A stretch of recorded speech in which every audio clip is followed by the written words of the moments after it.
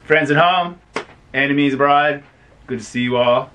So, Sifu Yip Man, Dai Sifu Yip Man, he made, he left the Lungting organization under some bitter political circumstances, and he was very upset about it for a long time, rightly so. And Grandmaster Rene helped him, like, get over it, mature as a human, you know. That was real important in the 2000s. By 2015, you know, Sifu was a very humble, mature, over all that. And he says, our job is to make the very best Wing Chun. And it's one character that we set from China. We spell it all different in our Western marketing. So we say, no, we're better than them. So we're going to spell it. I don't want anything to do with WC. Because I'm better than that, right? But it's the same characters. That's what we're sharing.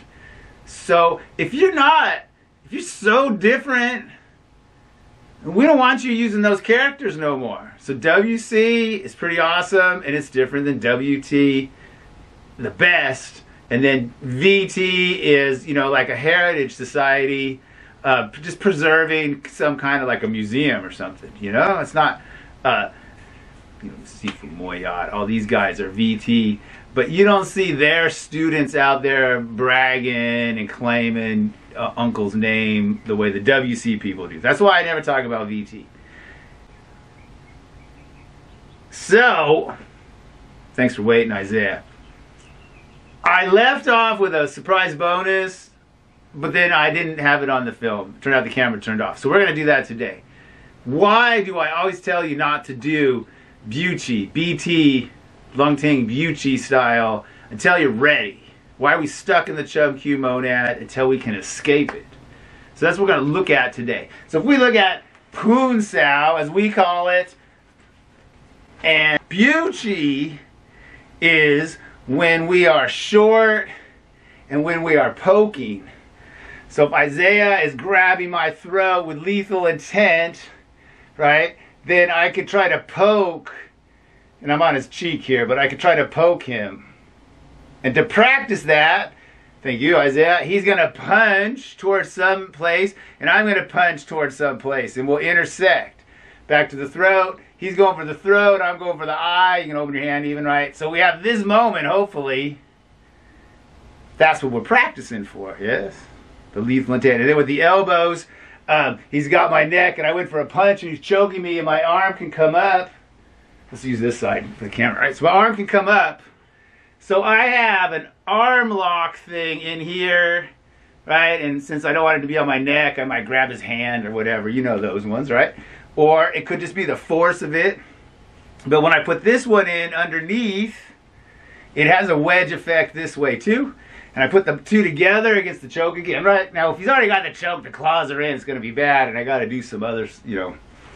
But there's this move in here, that close though. We practice that out here. He punches me in the chest. Right, go ahead, not too hard, but you know, he punches me, oh, right? So then he punches me and I put this up there. Pretty good, right? And then I want to try, but it's on top, you see? And then I go underneath. Back to the other side, Isaiah. Right? I don't want to poke somebody. When I start doing that, he goes to my face. Whoa, boom. Boom. I don't want to hurt somebody. Again, that was fun. Boom. Right?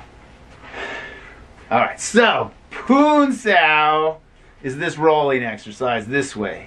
And I've learned it's called the yin and yang position because one is out and one is in.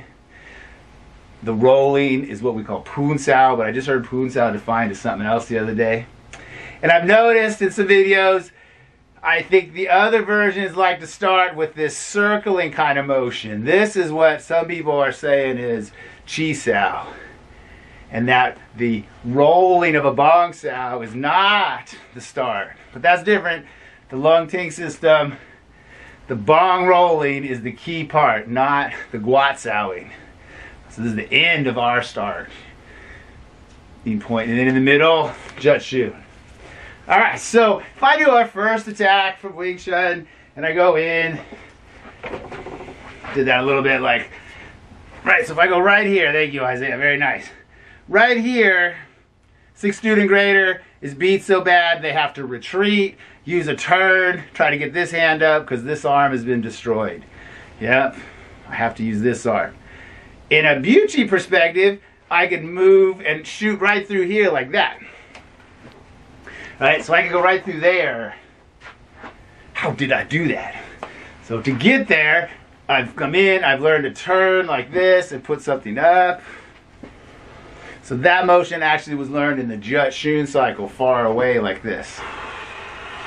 You keep doing that. Center line though, yeah, keep doing that, thank you. And if I jam into it, thank you Isaiah, since he didn't know what was coming. This side he'll know what's coming. If I jam into it, the bong sao folds up.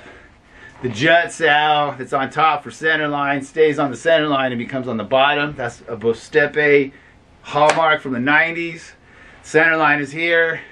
I go over the top of the center line. If this is up high, this next one is on the center line. It's underneath. It's over the top. It's not reaching to go over. So now let's get to this thing that everybody likes to do. Thanks for cooperating, Isaiah. Toe in, get your adduction down there on, so at least you're doing something. So everyone likes to go like this. And who can do it to me now? A lot, right? Everyone likes to do this move. And everyone likes to go like this. Yeah. Or they grab and they do it to this side, right? So to take this hand and roll it over and chop and grab as I do it and grab the second hand is an advanced move. I need to be trying to punch first. Yeah, let's turn just slightly. I need to be trying to punch first, and then I need to lose that punch. I need to have that skill.